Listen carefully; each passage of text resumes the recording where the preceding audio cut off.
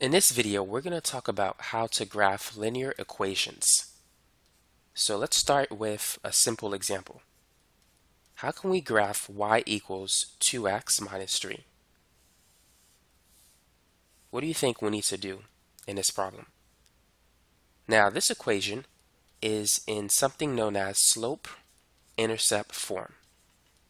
Perhaps you've seen that equation, y equals mx plus b.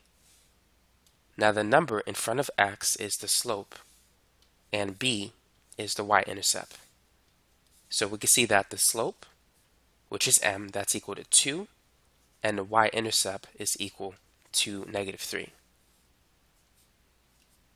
Now the first thing that we're going to plot is the y-intercept.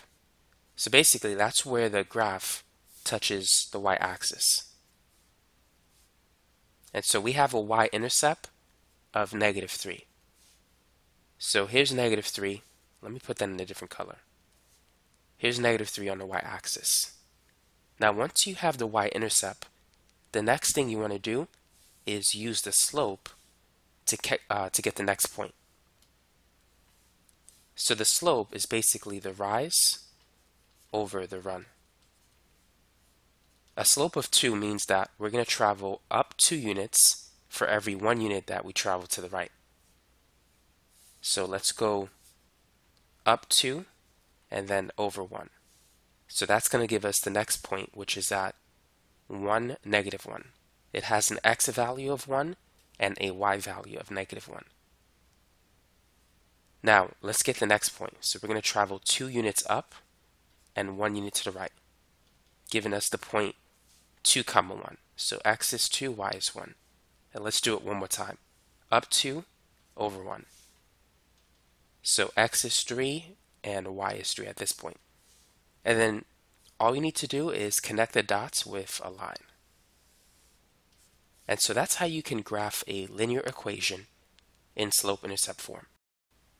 Now let's try another example. So let's say we have the equation y is equal to 3x minus 4. Based on a previous example, feel free to pause the video and work on this problem. Go ahead and graph that linear equation.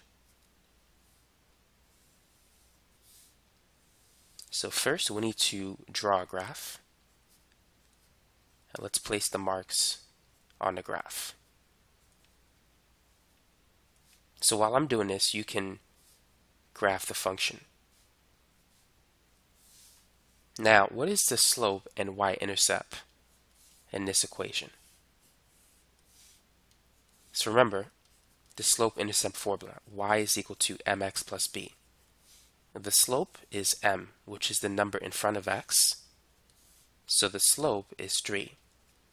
The y-intercept is b, which is the constant value at the end. And that's negative 4. Now let's start by plotting the y-intercept. So it's negative 4 along the y-axis. So this is negative 1, negative 2, negative 3, and negative 4. Next, let's use the slope. The slope is the rise over the run. So a slope of 3, or it's the same as 3 over 1. So we have a rise of 3 and a run of 1. So starting from the y-intercept, we're going to rise or go up 3 units for every 1 unit we travel to the right. So that's a slope of 3. Now starting from the second point, we're going to travel up 3 units and then 1 unit to the right. So we have the point 2, 2. And we could do it one more time. Go up 3 and then over 1. But we really don't need to. So that's going to be approximately somewhere in that region. But now we have enough information to draw a graph. My graph is not perfectly straight, but the idea is that you can use a rule if you want. You just need to draw a straight line through those points. And really, all you need is 2 points to draw a linear function. So the last 2 points really wasn't necessary. Now let's work on another example. By the way, for those of you who want more practice on graphing functions and not just linear functions, check out the description section of this video. I'm going to put some links to some other videos in that area. So feel free to take a look at that when you get a chance. Now, what if we have a fractional slope? What should we do in this example? So we have a slope of 3 over 4 and a y-intercept of 1. So go ahead and graph this particular function. So as always, the first thing we should do is plot the y-intercept. And so it's at positive 1, it's above the x-axis this time.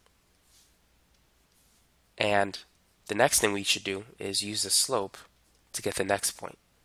So the slope is 3 over 4. So we have a rise of 3 and a run of 4. So what this means is that we're going to go up 3 units, and then we're going to travel 4 units to the right. So that will give us the point 4, 4.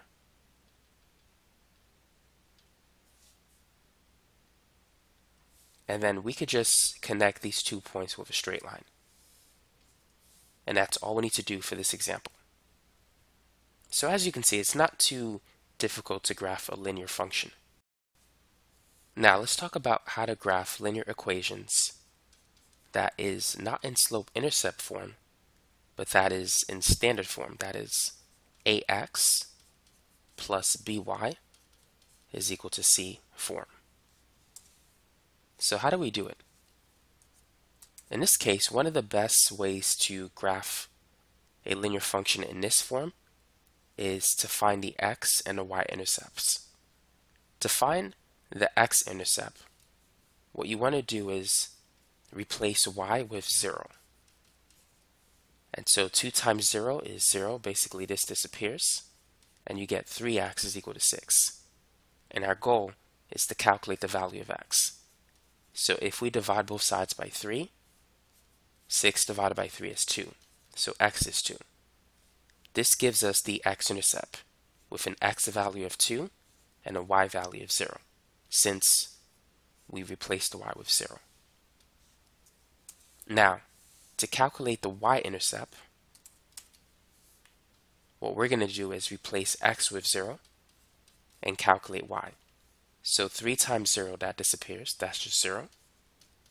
And so we have negative 2y is equal to 6.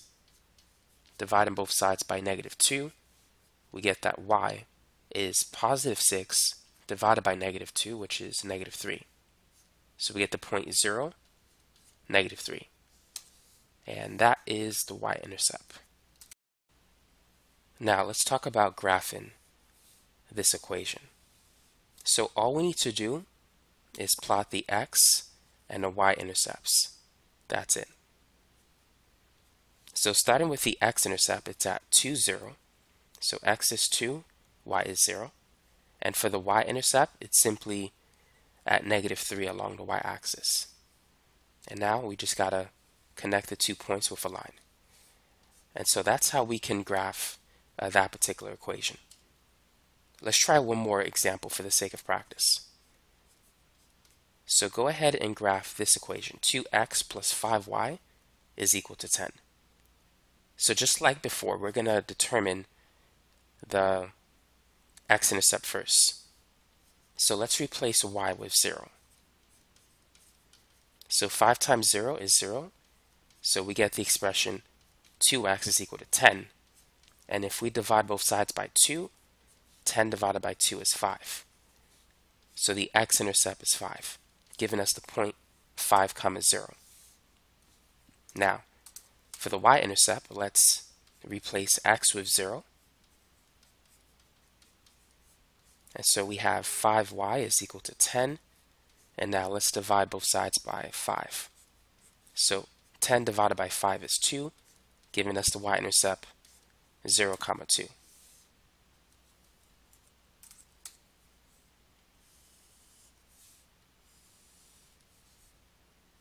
So now let's plot it. So we have the point 5, 0. So that's the x-intercept of 5, and then 0, 2. So the y-intercept is 2. Now all we need to do is plot a line through the 2 points. And that's basically it. So now you know how to graph linear equations in slope-intercept form and also in standard form. By the way, if you haven't done so already, feel free to subscribe to this channel if you like this video, and don't forget to click on that notification bell. Also, check out the links in the description section below for some other videos that I'm going to post there. Thanks again for watching.